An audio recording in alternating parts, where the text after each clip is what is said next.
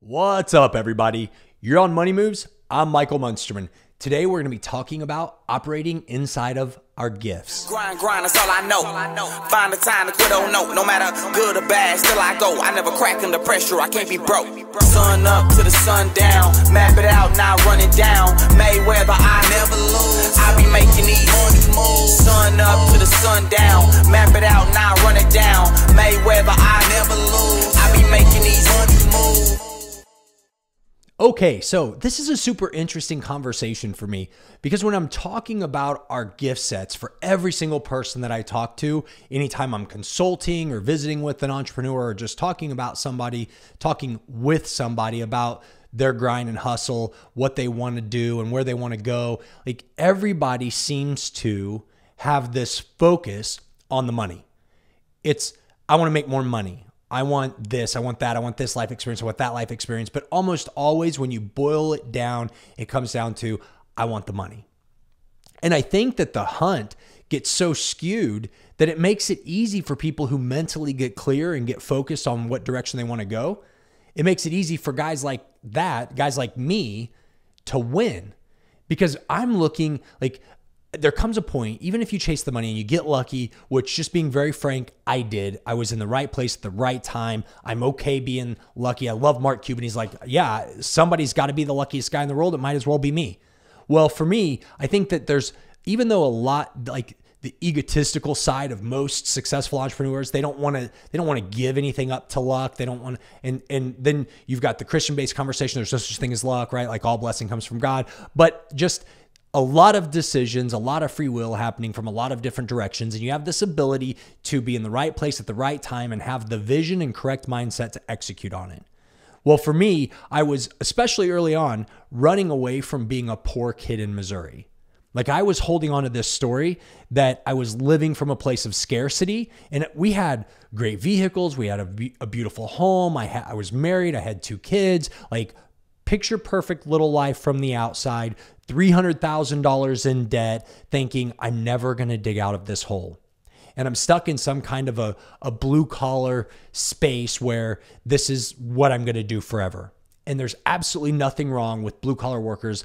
A lot of really successful people have had very like regimented careers where they're disciplined in their savings and in their spending, and you make a little money and live a great life. But that's typically not the person that I'm speaking to. It's not normally what I'm thinking about whenever I'm thinking, okay, this is the type of person that I'm trying to reach with this podcast, because that person's disciplined. They get there, like it's about safety first. And for me, it's money moves for a reason, getting your mind right and making the necessary moves to accelerate ahead. But for me back then, I just was in this great big pit and I thought, man, I don't know what to do next. And I had this guy and he called me all the time. I was a conductor on the railroad, and I had done that for about 1.5 years. And there was this guy in my role, and we'll just, for the sake of the podcast, we'll call him Bob. And Bob would call me and say, "You're the biggest waste of God-given talent on the entire railroad. Congratulations. Your brain's going to turn to mush. You're not going to be successful. You're never going to make the things that you've told me in this role you want to make. Like, you're never going to get there. You're just a waste. You're like, this is pitiful. Well, enjoy your trip on the rail." Like every time I talked to this guy, he'd beat me up for working on the railroad. And so finally one day I'm like, dude, don't ever call me back unless you call me with a solution. You like to pick on me and give me crap for being on the railroad. My pushback to you is, why don't you come back to me when you have an idea? And he saw something in me that I didn't see in myself, and that was my ability to communicate, my ability to sell, my ability to close, my ability to negotiate. And he's seen a lot more in me. I knew I could sell, I knew I could close, I knew I could generate a living, but I had never, like, he saw that my grandpa had molded some wisdom into me that gave me the experience and the operational capacity to grow and scale companies.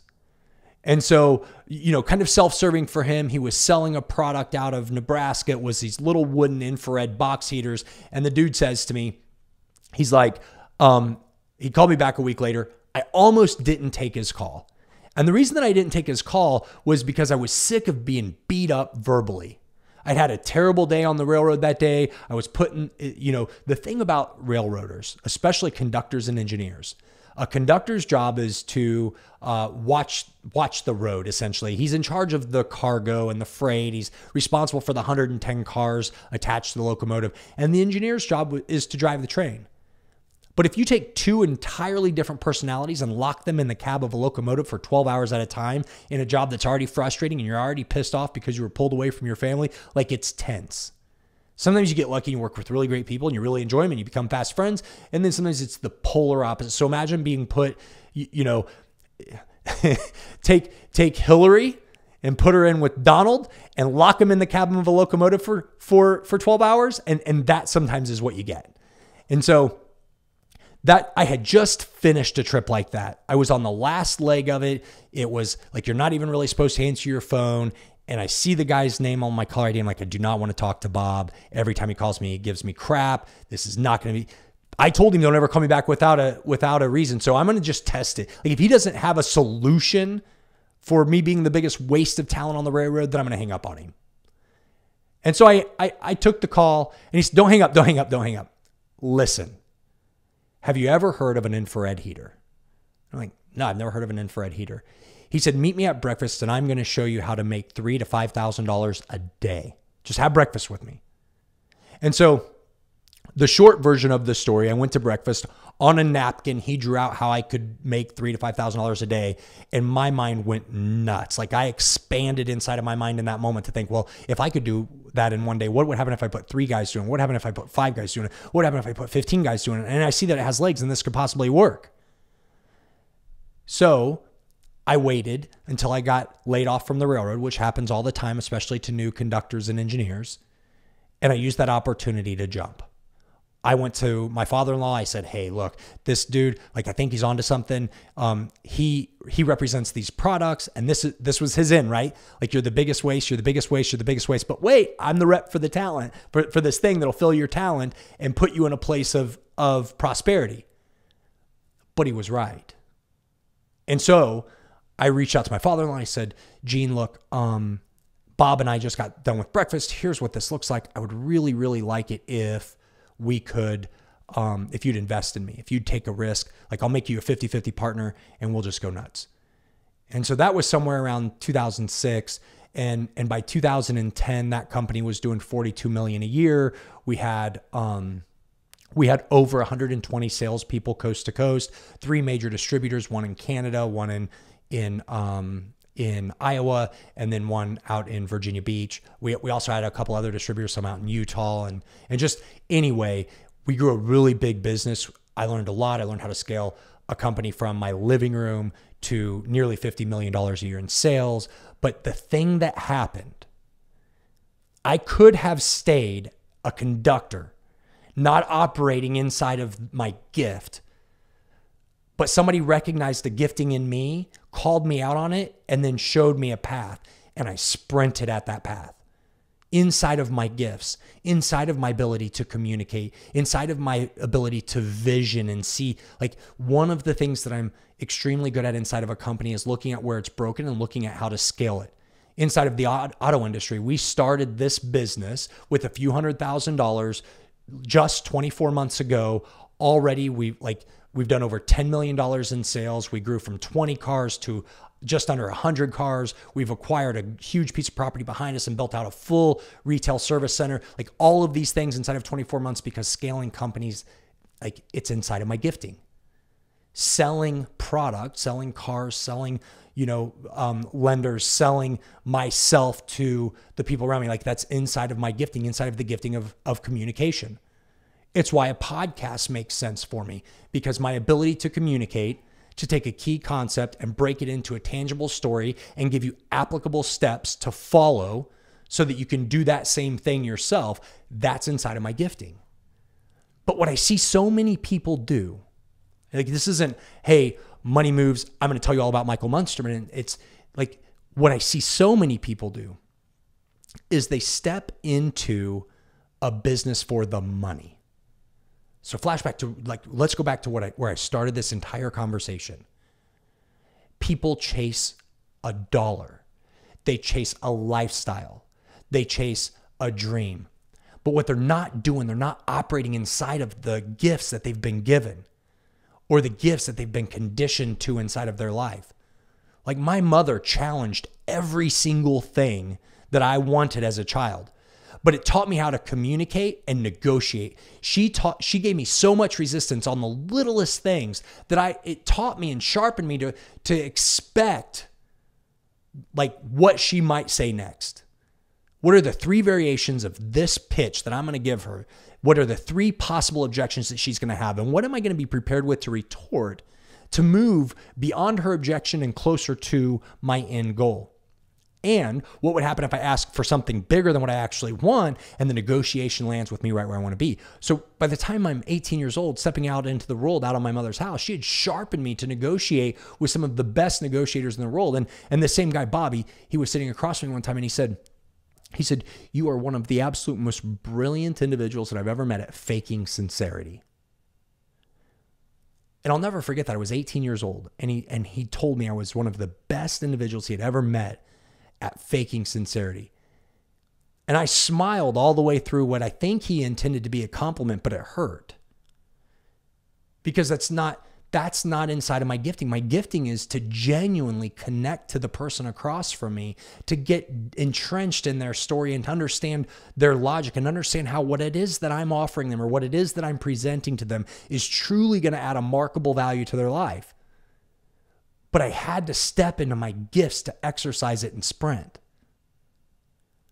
And so inside of the men and women out there who are chasing money, money will always elude you. The thing is that, and this is something that I think every single person should recognize and think about. Whatever you think about and focus on expands in your world. Every single thing that is your unified vision and focus will expand in this world, with one exception: money.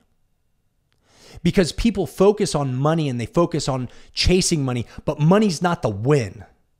All money is a measurement of the amount of value you add to the world. So whenever you focus on money, you take your focus off of your gifting. You take your focus off of giving value to the world. And so your focus on money pulls everything that you need to accomplish away from the gifts that you have. And when you shift your focus away from money and on your gifting and on delivering value to the marketplace, you can move mountains and the money will come. And so I laugh when I watch people online chase and pursue money. When I watch people pretend to be influencers and pretend to be things that they're not, pretend to be business coaches, pretend to be real estate experts, pretend to be like marketing gurus. And the fact is, like, I get it, fake it till you make it. But if it's not inside of your gifting, you're just faking. And you've got to stand on your talents because your gifts will make room for you. And so I guess the point of everything today is, like, I've had a couple conversations where I've been saddened because people are in businesses that are struggling. And I sit with them for a brief period and I want to tell them the truth. And the truth is, you're not going to be successful in this business because you don't give two craps about the value you're adding to the marketplace. You're not operating inside of your gifts. You stepped into this industry because you wanted to get paid. And so for gurus that are out there flashing their cars and flashing their houses and telling you that they can show you the roadmap, the fact is that if you're not gifted in the same gifting wheelhouse as those people, you won't succeed. It's why every piece of content that I'm creating and every single thing that I'm building is to a pinnacle. And the pinnacle isn't to show people how to get rich. The pinnacle for me is to show people how to think and operate inside of their gifts so that they can leverage their gifts from a savvy perspective that lets them scale to the lifestyle that they deserve. And it's so simple. The lifestyle that you deserve is solely reflected by the amount of value you can bring to the world based on your gifts. You can't step out and say, I'm going to be an entrepreneur and I'm going to be rich. If it were that easy, everybody would do it. You're going to have to do some soul searching. We've talked about your why, right? Like, you're going to have to get centered inside of your why, wrap your gift around that why, and step out to add value first, and the money will follow. But I promise you, if you focus on the money, it will elude you forever because you're taking your focus off of the things that will genuinely generate value and bring you wealth. This is the secret sauce. You have to be willing to operate inside of your gifts. You have to be vulnerable to say, hey, I'm not good at that, and surround yourself with a team of people who operate inside of their gifts. You know, I was talking the other day about what I look for when I hire employees. And I said, I'm not looking for employees that I have to pull to be successful. I'm looking for employees that pull me. Inside of my organization, I don't even call them employees. They're not. They're team members. They're my peer group. Because inside of their gifting, they excel. They're leaders beyond me inside of the areas that they're the best. I'm not a video editor. I'm not the guy editing the content. That's not my gifting. I'm not in the background. Like I regularly tell Phil that I would make a really great rapper, but he's yet to drop the beat around me and he's not interested in my freestyling. I think that's because the few times I've tried to rap, it's been extremely corny and I definitely make fun of myself. So I don't want to rabbit hole here, but Phil, on air right now, like I'm going to tell everybody, don't cut this part because I'm telling you before this is said and done, like I'm going to shoot a rap video, even though it's not my gifting, like we're going to do that thing because I want to have fun. But more importantly, if I set out and I'm like, I'm going to get paid, I'm going to be a rapper. Like the thing that I recognize is that I'm not. I'm just not. That's not my gifting. I have absolutely zero rhythm. We're going to totally have to fake it. It's going to take a million takes and Phil might quit, but it's going to be fun for me because I'm going to realize a dream. But you get what I'm saying? Like this is so simple, but it's elusive because you have to be vulnerable enough to look in the mirror and say, I'm weak there. Like that's not my gift. I don't have the wherewithal to put down the $50,000 necessary to buy that first piece of real estate. One, I haven't exercised my internal gift enough to deliver enough value to the marketplace that I could save $50,000, let alone have it in the bank so that I could capitalize on that real estate gain or that real estate expense. And even though you see these guys with their brilliant lifestyles and everything's awesome, what you didn't see was like, you didn't see me humble myself $300,000 in debt and go sit across from a man that has spent his entire life building his fortune, begging for him to believe in me so that I could step out and do this thing. But my father-in-law, luckily for me, recognized the same gifts that Bob did. And because my mind was right and I was humble enough to ask, I don't have what you had. I told my father-in-law this the day that I presented this to him. I took the same napkin and I went to my father-in-law and I said, look, I can sell anything. I will not lose your money, but I think we can make a lot of money and I'm willing to split it with you because you have something I don't. Years of experience, tons of operational experience, and the money. But I will break my back. I'll work 7 days a week. I will not fail you. And he believed me. And so when you're looking at what's my next step, how am I going to get that money so I can go invest in that real estate? And look, I've been in the real estate industry, so I'm not knocking it. There's a lot of money that can be made. I've got properties that pay me net $150K a year. Like the way you get that though is by operating inside of your gifts and building opportunity. You know, I'm running down a lot of different rabbit holes in this one, but I posted something on my Instagram and it was, and I'm just going to plug that real quick. I won't plug it at the end, but it's at MJ Munsterman, or you can find me by search Michael Munsterman. But I put this picture and it's of this house and it says $1 million in debt with $10,000 in the bank. And then next to it is $500,000 in the bank, zero debt. And then on the house with the $1 million in debt, there's a Rolex and there's a Lambo or some kind of ridiculous car out front. And it amazes me the conversation and arguing that's happening inside of this post on who would you rather be? And so to me, like, it's simple. The guy on the right has this amazing opportunity because he's got $500K in the bank and his house is paid for. He was savvy in his operating. And so when that opportunity presents itself for him to be able to leverage that income, like my father-in-law, when he saw that talent in me and agreed with my decision that, hey, yeah, this is good. We can make a little bit of money doing this. He was prepared. And that taught me a crazy valuable lesson about operating in your gifts so you can be prepared when something's outside of your gifting, but partnering with people who have the appropriate gifting that you don't. And as an employer, as a team builder, as a manager, an entrepreneur, a ontrepreneur, it doesn't matter. You have to recognize what your gifts are so you can scale and leverage those gifts for the masses, not to the masses.